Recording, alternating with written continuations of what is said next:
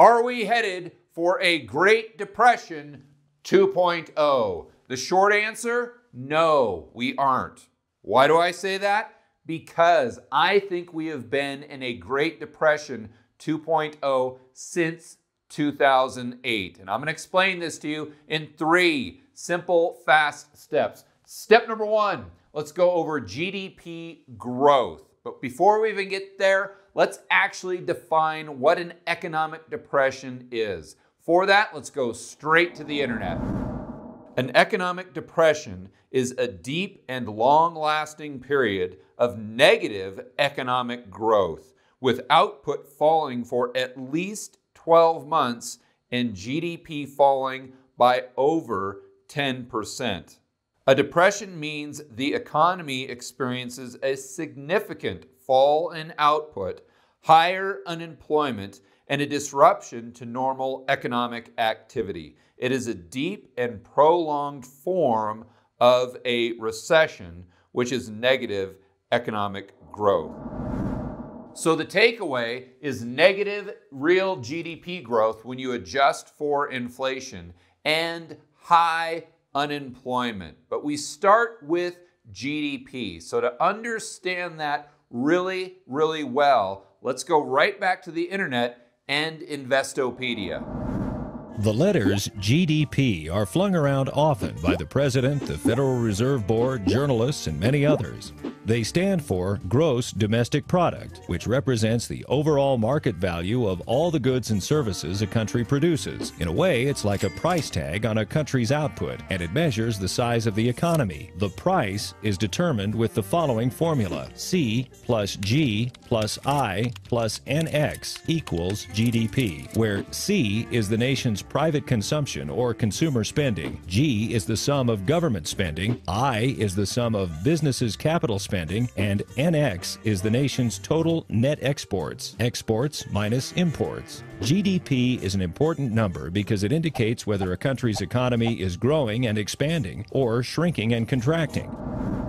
So the bulk of GDP is spending, consumer spending, government spending, and spending on investment. So obviously prices are a very big deal. This tells us the overall economic output of the economy, how healthy or how weak it actually is. So let's look at a chart of GDP adjusted for inflation. So this would be real GDP going back to 1996 all the way to 2020. Goes from 10 trillion up to 20 trillion. 96, we were right around the 10 trillion mark. We go up at flat lines in the recession after the dot-com bust. It goes down slightly in the GFC, and since then it's gone straight up until we get to the cerveza sickness. Of course, now it's come down.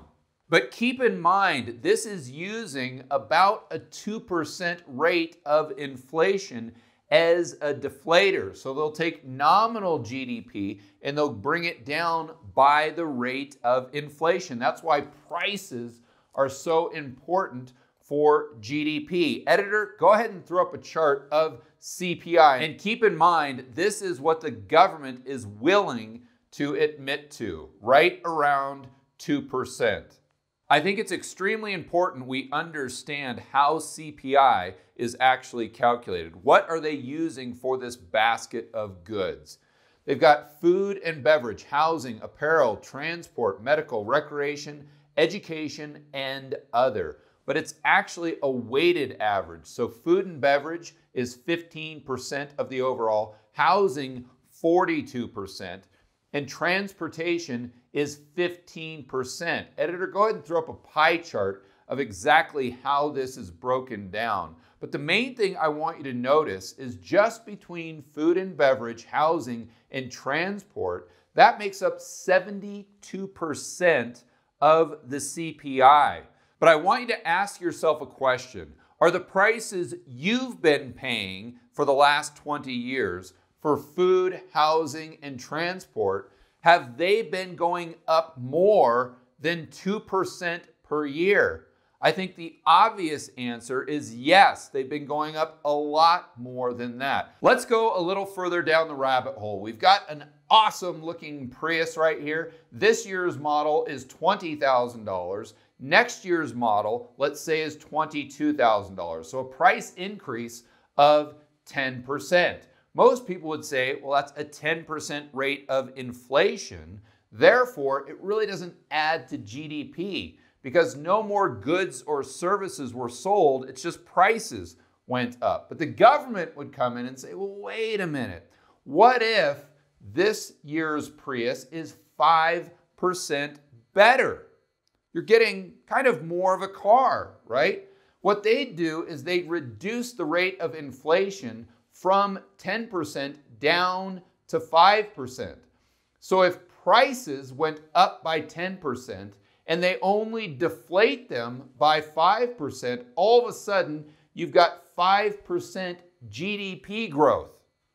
But you haven't sold any more cars. It's still the exact same, but the government would claim that the economic output has increased by 5%. But let's take it a step further. We've got steak and we've got hamburger. Obviously, you can tell that's a juicy looking steak, isn't it? Well, the prices of steak go from $10 up to $11 the next year. The government would come in and say, okay, well, what's the price of hamburger?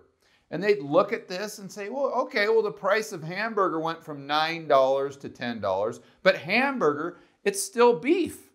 It might not be steak, but it's still from the same animal, right? And they'd look at that and say, well, if you can still buy the same type of meat from the same animal for $10, we're going to say that prices or inflation hasn't gone up at all. But keep in mind, the price of the steak actually did go from $10 to $11. So GDP would show a 10% increase, nominal GDP, but the deflator would be 0. So you'd see a 10% increase in real GDP. In other words, the government would say that economic output has increased by 10%. The United States is 10% richer as a result of someone going from eating steak to hamburger. What they've done in economic terms is they've changed the CPI from a cost of goods index to a cost of living index. But any third grader could tell you the best way to measure if prices are going up is just to take a basket of stuff and measure if the prices are going up. It's not rocket science, right? And the real problem is GDP is a measurement of spending. In other words, it's a measurement also of prices, nominal GDP. But what they're using to deflate nominal GDP to get to real inflation-adjusted GDP doesn't have anything to do with prices like it used to. It only has to do with a standard of living. So how do you deduct a measurement of prices by a standard of living? And again, going back to the third grader, shouldn't you deduct a measurement of prices by actual prices? Yeah, it would make sense. But let's go back to our chart momentarily. Most of us would agree that 2% inflation over the last, call it 10, 20 years, has been extremely low when you look at what you personally spend on food, housing, and transportation. So you're probably saying to yourself right now, okay, George, I get it. I understand how CPI understates inflation. Therefore, if they use that to bring down nominal GDP, that will overstate real GDP. It'll make the economy look a lot healthier than it really is. Oh, but wait, there is more. The real number the government uses to get real GDP, in other words, economic output, the health of the economy, your standard of living, isn't the CPI. It's something called the GDP deflator. And if you had to guess if the deflator understates inflation, in other words, overstates GDP growth, more or less than the CPI, what would you say? Of course, it understates inflation. It overstates real GDP even more. And if we look at a chart of shadow stats that's actually adjusted for the rate of inflation, the way the government used to measure it, and the government, that's the word I want to emphasize, not some tinfoil hat guy in a garage, the way the government themselves measured inflation back in the 1980s, we'd see that real GDP since 2006 has flatlined, if not gone down. In other words, since 2006, if we really adjust for the real rate of inflation, we would have been in an economic depression. Step number 2, GDP confusion. And most of us, the average Joe and Jane, think of GDP growth as though the private sector, the real economy, is expanding. If we see GDP go up, we think that businesses, small businesses on the corner, mid-sized business, and publicly traded companies, well, they've got to be doing a lot better, right? Not so fast. Let's dive into this a little deeper. First of all, going over debt to GDP. We have a chart going back to 1970 all the way to 2020. On the left, we go from 30% up to 110%. Notice in the 70s it goes down, 80s it's up. We hit the recession, it goes way up. But during most of the 90s, the debt to GDP ratio goes down. And a lot of you may be saying, yeah, George, that's because Clinton had a budget surplus at the end of his term. And you would be right, but debt to GDP was going down even before Clinton had the surplus. Then 2000, it starts to go back up. We have another recession. In the GFC, it goes parabolic all the way up to where it is today, over 100%. Now, keep in mind, this chart just goes to 2020. It doesn't include the cerveza sickness. So right now, as governments are running $3-4 trillion deficits, which will probably be increasing over the next year or two, the debt to GDP ratio is going to go Buzz Lightyear to infinity and beyond, that's for sure. But most of us see the debt to GDP ratio as government spending versus government tax receipts. So how much is the government spending? How much is it collecting in taxes? But we need to take the next step. It's much more complex than that. It's also a measurement of the government percentage of the economy. Check this out. If we have government deficit of $2 trillion, we know they're spending in excess of their budget, or what they're collecting in taxes, of $2 trillion. Let's say the same year, GDP goes up by $1 trillion. And I'm just talking about in nominal terms. But let's say during the same year, GDP goes up by $1 trillion. So most people would say, okay, our economy grew. But it only grew as a result of the government's deficit spending, putting it on the credit card. So during this year, debt to GDP would actually increase. Just to reiterate, because the government was spending $2 trillion and GDP only went up by $1 trillion.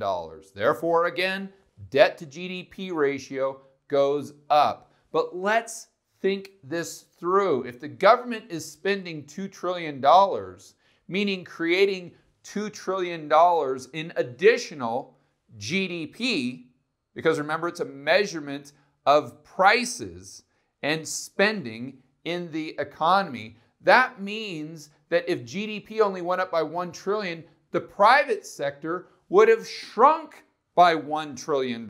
If the private sector would have stayed the same, then GDP would have been $2 trillion. If the private sector would have grown, then GDP would have been over $2 trillion, and debt to GDP would have gone down, not up.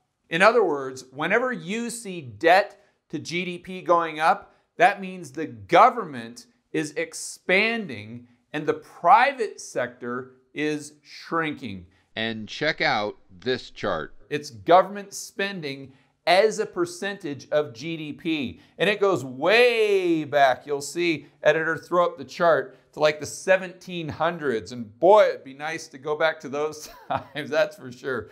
But I start the chart 1913. Why? Because we had the gift that keeps on giving. The Federal Reserve came into existence. And wouldn't you know it, as soon as we got the Federal Reserve, the percentage of government spending of the economy continues to grow. World War I, it spikes up, comes back down. World War II spikes up. And at the end of World War II, it keeps going up and up and up. And of course, when we have a recession, it tends to spike up. So now with the government deficit spending during the cerveza sickness, we know the percentage of government involvement in GDP is going to go parabolic, and that means the private sector is going to continue to shrink and shrink. So you'd have to ask yourself, is the economy more dynamic? Is it more robust when the government is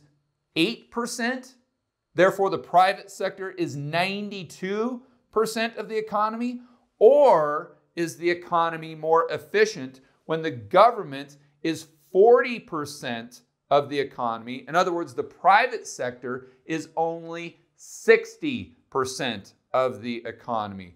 And it's only going to get worse, meaning the government is going to become a bigger and bigger portion of GDP, and the private sector is going to continue to shrink and shrink and shrink. The bottom line is whatever economic environment we've been in since 2008, it's going to continue to get worse if you believe the government is less efficient than the private sector. Step number 3, unemployment. This is always the rebuttal I hear whenever I bring up the GDP adjusted for proper inflation that shows it's flat or even going down since 2008. They say, yeah, but George, that's impossible. We can't be in a depression. Look at the unemployment rate. It's at all-time lows. Right. Okay. Well, fair enough. Let's dive into that. We've got a chart of unemployment going back to 1996, or actually kind of 1994. That's when the government really changed the methodology for unemployment. Shocker, right about the time they did the same thing for the CPI as well. But this chart, 1994 to 2020. On the left-hand side, we go from 0% unemployment up to 35%. The red line indicates U3. This is the headline number you always hear in the news. When they talk about the unemployment rate, they're specifically referring to the U3 number. Black line indicates U6. We'll get into that in just a moment, the differences. The blue line is all of the unemployed people. And you would think that the unemployment rate would include all of the unemployed people, but you would be wrong. So let's go through this chart. The unemployment rate goes down to 2000. We had that big boom, then the crash or recession goes back up, and it goes way up during the GFC to 10%. But since then, according to the government, it's gone down till we get to a low point just before the cerveza sickness. Now it's spiked up to 15%. U6 followed the same trajectory, although we did have a lot more slack in the labor market. That's a completely separate video. But it goes back down as well to 2000. Cerveza sickness, now it's up to 22%. And the all-inclusive unemployment number is currently at 35% according to Shadow Stats. Now let me explain the differences between these three. The red U3 number, headline unemployment. This is what you hear all over the media. This is probably what you assume is all the people who are actually unemployed looking for a job. But it only includes people who are unemployed that have actually looked for work over the last 4 weeks. If you're unemployed and you have not looked for work in the last 4 weeks, then technically, according to the government, you're not unemployed. It's crazy how that works, isn't it? The U6 number would, of course, include those in the U3. They'd also include people who are unemployed that have looked for work within the last 5 weeks to a year. This includes all the people that are working 2, 3 part-time jobs. Maybe they're in the gig economy. They wish they had full employment, but they just can't find a good job. Of course, it also includes the people that just flat out haven't found work. If you're unemployed and you haven't looked for a job within the last year, the government doesn't even count you as unemployed. You literally don't even exist. That's why Shadow Stats picks these people up as well with this chart of the blue line, because they, like everyone else on the planet Earth, would assume if you're unemployed, you're unemployed, regardless of when the last time you looked for a job was. I also want to point out the average length of unemployment is 40 weeks. So how many of these people didn't start looking for a job till after 10 weeks or maybe 20 weeks?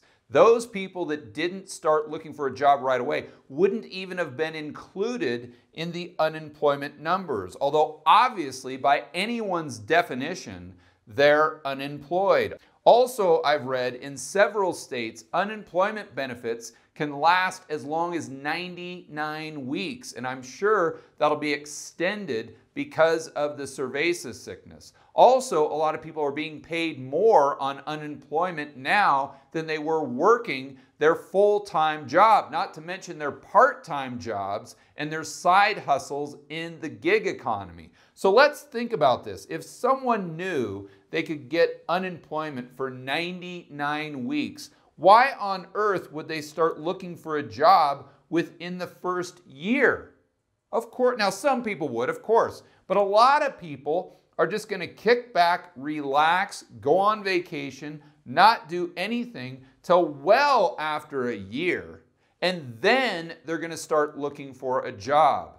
So all the people that would fall into that category aren't even included in U6, the black number, let alone U3, which is the unemployment number you always hear about in the media. Oh, but wait, there's more. You may be asking yourself, George, what was the unemployment rate during the Great Depression 1.0?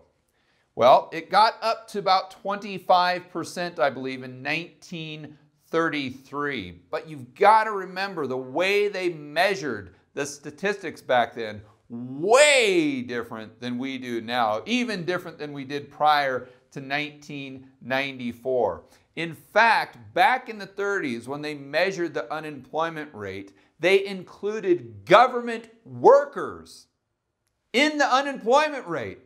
That's how inefficient they knew government was back then. And it wasn't all of them, but it was a good percentage of government workers they felt detracted from productivity. They detracted from GDP growth. They didn't add to GDP growth. So these government workers were included in the unemployment rate. If you take out the government workers, then unemployment would have been a lot lower. When I mean a lot, probably 17, 18% instead of 25%.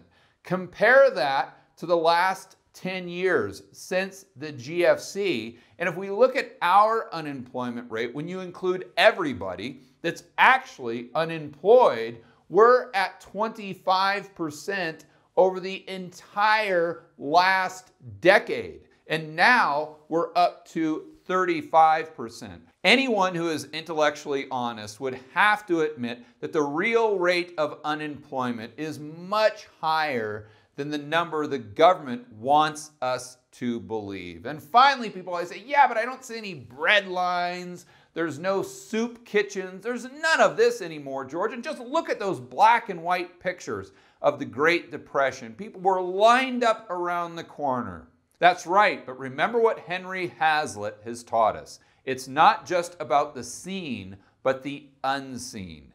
Editor, go ahead and throw up a chart of recent statistics for welfare. 2% of Americans are on unemployment, and of course the number is way higher now with the cerveza sickness. 4% housing assistance, so Section 8. 15% of American households receive food stamps. The bottom line is 49%, almost half of every American household receives some form of government benefit. And keep in mind, this was before the cerveza sickness. So now it's obviously much, much higher.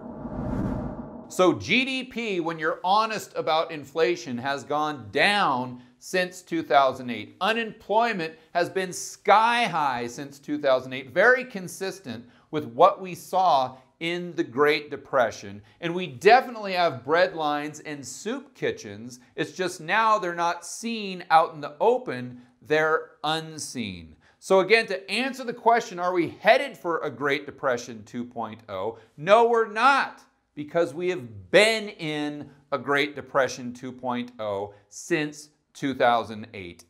For more content that'll help you build wealth and thrive in a world of out-of-control central banks and big governments, check out this playlist right here, and I will see you on the next video.